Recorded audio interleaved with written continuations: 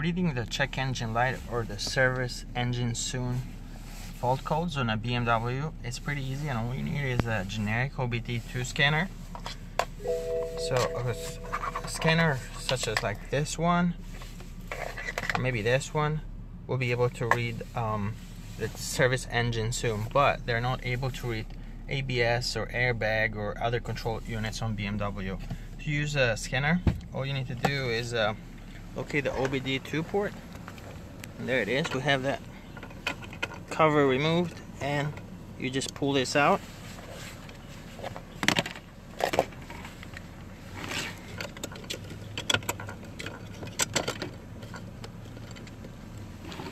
Just plug it in. Next, you turn on the ignition so that the scanner will power on. Press enter.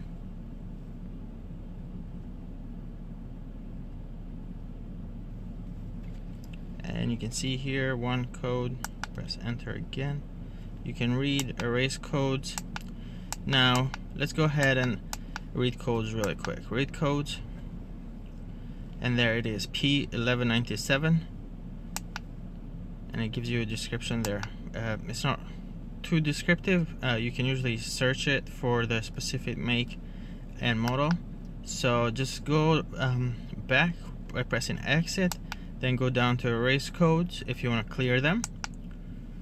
And here you can erase the code, but if you didn't fix the problem, we'll code the check engine light or service engine soon will come back.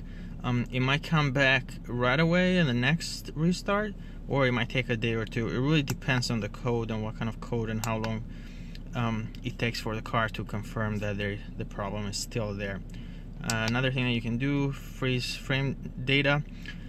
With these scanners you can read like ABS or other codes like I said earlier, but there's one thing that you can do with this, and is check readiness status. And what that means is that you can do, since DTC cleared, what that means is that if the engine has, the car battery has been disconnected, or the check engine light was cleared, when you come here you'll see all these systems as not ready, because it takes a while for the car. It takes like a couple of days for the car.